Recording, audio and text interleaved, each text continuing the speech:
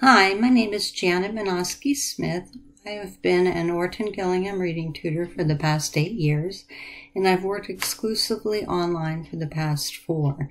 Today, I'm going to share an app called Kami. Kami is a PDF annotation app that allows you to open and share all those teaching materials you've created, bought, or found in PDF form via a shared link that allows your students to not only look at them when you're meeting with them online, but to write or type on them as well.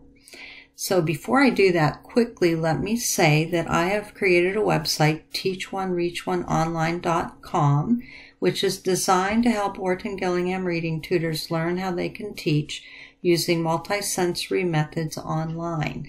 There are a lot of support videos and other material on that site to help tutors learn how to get online or enhance your online tutoring practice, and you'll find the link below. And if you want to be informed of more videos for helping you with your tutoring, make sure that you subscribe and like this video.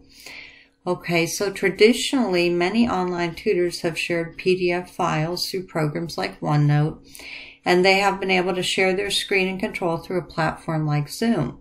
However, with the recent events causing many students to use technology from home, many of them only have access to a school-supplied Google Chromebook, iPad, or other tablet. These devices allow screen sharing, but they don't allow sharing of control through Zoom.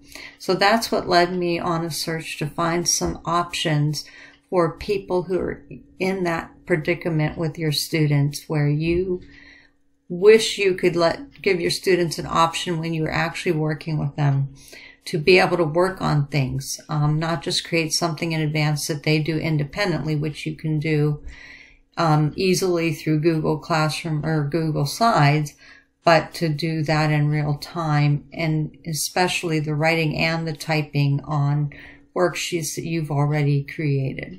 So let's go ahead and get started. I just have my Google homepage, and by the way, all of this would be done through Google Chrome browser. So if you have a Mac, this is all through Google and Chrome, so you want to keep that in mind and not try to use a different browser. I keep all of my teaching materials on my bookmarks bar so I can reach them quickly even when I'm online. So I'm opening my Google Drive right now, and once you start creating things in Google Docs or Google Slides, it gets saved to your drive, and anything you upload from your computer also gets saved. And I have files. Some of them are courses, some of them are for students, some of them are for particular activities. And I have this one file of sample activity pages. So these are all files I've uploaded from my computer. And when you have files on your computer already that you've created or saved that you normally can just use with students, to upload them here, you just go to New and File Upload. And then you find the file you want to upload and select Open. And within a few seconds, it's uploaded and right into your Google Drive file. So it's very easy to do. And then let's say I want to work on this particular file with my students. So I would open it, and it just opens in a browser. And right now there's not an easy way to write or type on it. So if I used my Zoom annotation tools, I could do that, but those are frustrating because if I would go and move my page, the writing would stay stuck on the screen and would not move with the page where you have intended it to be. So that's very frustrating. So up here it says Open With, and this is where you would have things uploaded that you would use along with your file so that you can actually do that writing and share it with your student.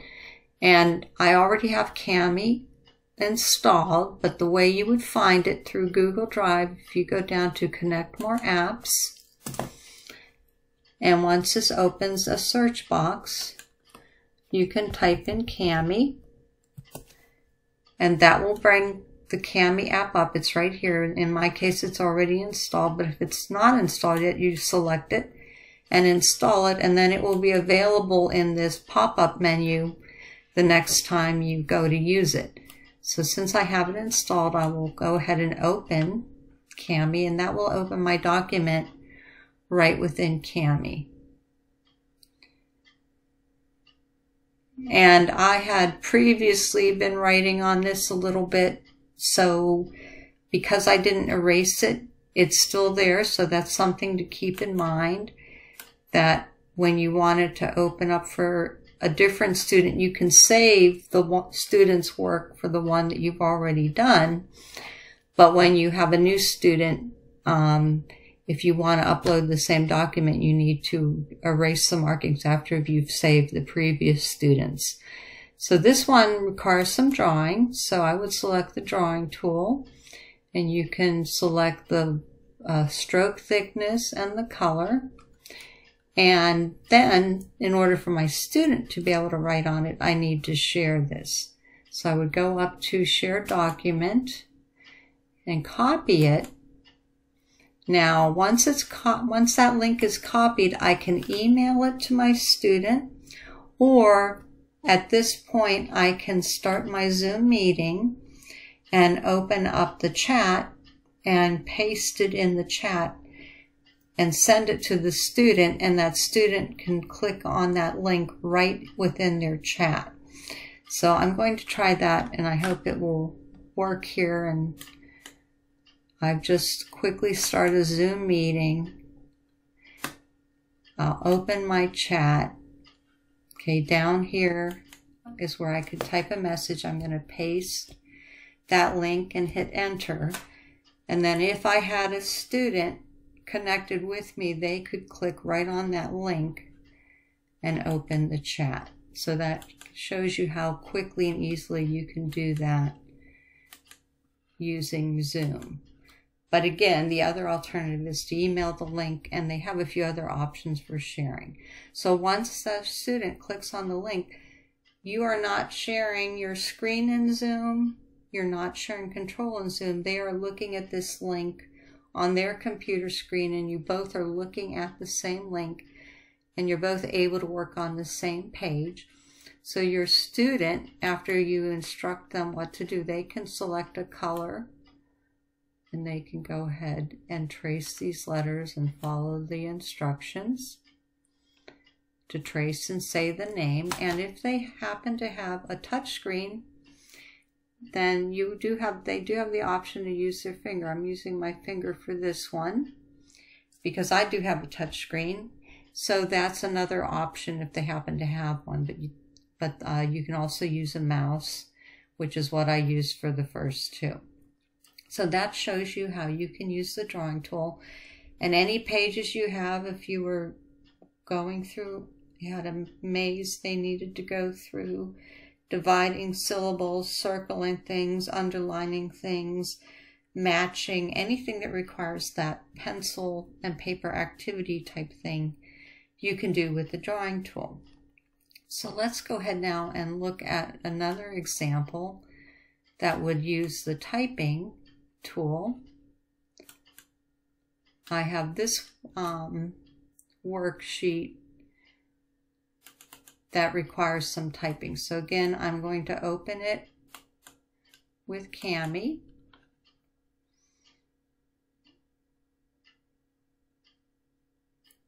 And at the very top, this requires the drawing tool to match the definitions, and I have to learn to clean up my work and not save it this way, but it's easy enough to fix with the eraser if I forget to do that.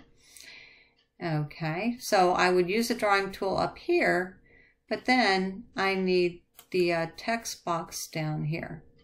And I'm just going to get rid of the ones that are already there. You can see that's really easy to do. I hit that little X, and then all I do is click where I want to type the word, and I type the correct form of there, and then when I click off of it, it looks like it's right in the box.